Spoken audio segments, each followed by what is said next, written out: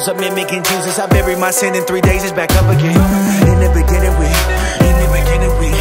would give anything, lying for ministry, missions and bigger things. You can take everything, you just give me the key. But the fire faded. I just wanna retire with savings. Are you the safest with the world loving you, or had enough of you? Who's in more danger? The persecuted or the comfortable? Give us a crown.